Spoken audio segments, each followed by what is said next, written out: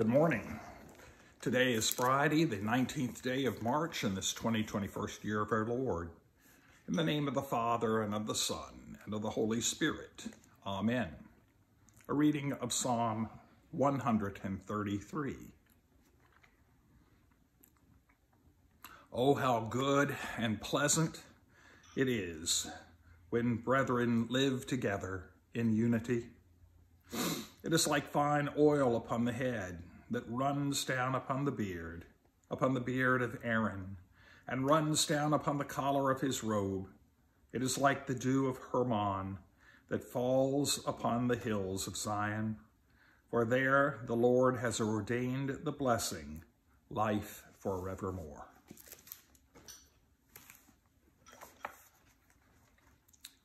Close to the cross, but far from Christ, is the theme of today's reading. And these readings are by Max Lucado from his book, No Wonder They Call Him the Savior. There was some dice throwing that went on at the foot of the cross. Imagine this scene. The soldiers are huddled in a circle, their eyes turned downward. The criminal above them is forgotten. They gamble for some used clothes. The tunic, the cloak, the sandals are all up for grabs.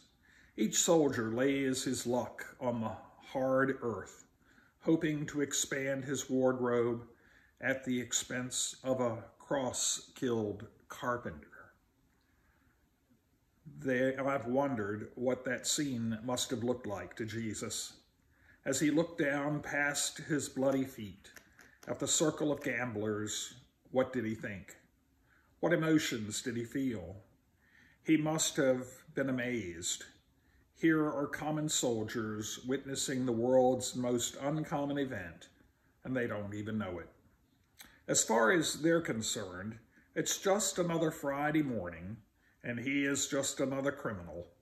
Come on, hurry up, it's my turn. All right. This throw is for the sandals. Casting lots for the possession of Christ. Heads ducked, eyes downward, cross forgotten. The symbolism is striking. Do you see it?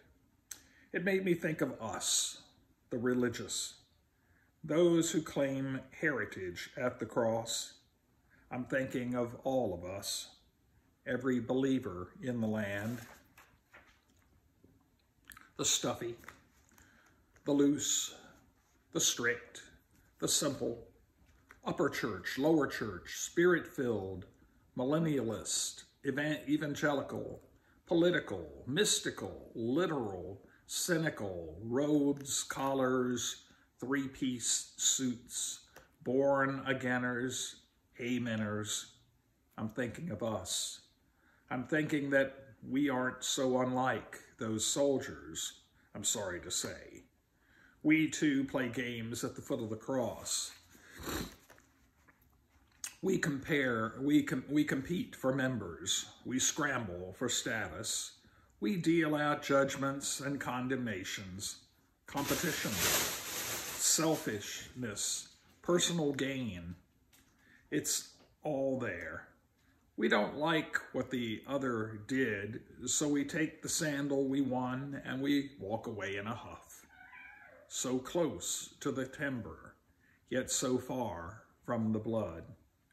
We are so close to the world's most uncommon event, but we act like common crapshooters huddled in bickering groups and fighting over silly opinions. How many pulpit hours have been wasted on preaching the trivial? How many churches have tumbled at the throes of minusculity? How many leaders have saddled their pet peeves, drawn their swords of bitterness, and launched into battle against brethren over issues that are not worth discussing? So close to the cross, but so far from Christ. We specialize in I am right rallies. We write books about what the other does wrong. We major in finding gossip and become experts in unveiling weaknesses. We split into little huddles, and then, God forbid, we split again. Another name, another doctrine, another era, another denomination, another poker game. Our Lord must be amazed. Those selfish soldiers, we smirk with one thumb on lapels. They were so close to the cross, yet so far from Christ. And yet, are we so different? Our divisions are so numerous that we cannot be cataloged. There are so many offshoots that even the offshoots have shoots. Now, really, are our differences that divisive? Are our opinions that obstructive? Are our walls that wide? Is it that impossible to find common cause? May they all be one, Jesus prayed. One, not one in groups of 2,000, but one in one. One church, one faith, one Lord, not Baptist, not Methodist, not Adventist, just Christians. No denominations, no hierarchies, no traditions, just Christ. Too idealistic? Impossible to achieve? I don't think so. Harder things have been done, you know. For example, once upon a tree, a creator gave his life for his creation. Maybe all we need are a few hearts that are willing to follow suit. What about you?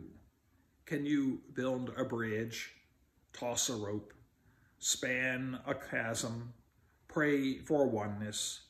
Can you be the soldier who snaps to his senses, jumps to his feet, and reminds the rest of us, hey, that's God on the cross? The similarity between the soldier's game and our games is scary. What did Jesus think? What does he think today? There is still dice throwing going on, and it is at the foot of the cross.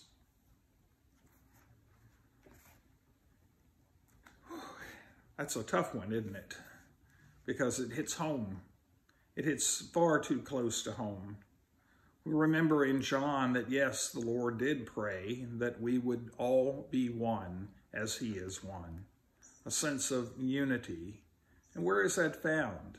It's in the common ground that we share with each other. It's not in the divisive little sects and problems that we create for ourselves to set ourselves apart, to set ourselves above or perhaps better than another. Examine that. Listen to our own preaching, pastors. Listen to the words that we sometimes choose to make us stand apart as being right or more on point with what Christ had to say. We waste a lot of time in doing that same thing, and perhaps it would be wise that each of us would look to a sense of the bridges and the chasms that can be breached, and those things that might point to the things that we share in common. And that common thing is right before our faces, as Max says. It is at the cross where God hangs for our sake, for the sake of our oneness in him. And let us pray. Lord God, you prayed that we would be one as you and the Father are one. Help us, O Lord, to seek the common ground upon which we as believers in you stand. And let that be our strength. Let it be that which binds us to brothers and sisters, though different than we think we are from they. And help us to find that sense of unity, that sense of common ground that we all can stand upon. And in doing so, Lord, we will bring this world closer together. We will bridge those gaps that divide and split us asunder. Lord God, we thank you for the blessings of this day, for sunshine that returns, from reprieve from storms that could have been devastating in our area. We thank you for our life and the gift of this day in which we have our being. Help us to seek those common grounds upon which we stand this day and each and every day. Let you be the source of our light and our life and our hope, and guide us on the pathways of unity, one with another. Help us, O Lord, to reach out to those that have needs that we might be able to care for and satisfy. Help us to share the resources that are abundant in our lives to help make a better life and a better way for another person. Be of strength and guidance to our families, to people that are still separated apart from one another because of COVID-19, and keep them strong in their love one for another. Care for those that still struggle with health and wellness issues. Send them your angels of mercy, your doctors and nurses and EMTs. For all of those, we pray that you keep them safe and you help them render a good and better day. And hear now our concerns that we share with you in the silence of these moments.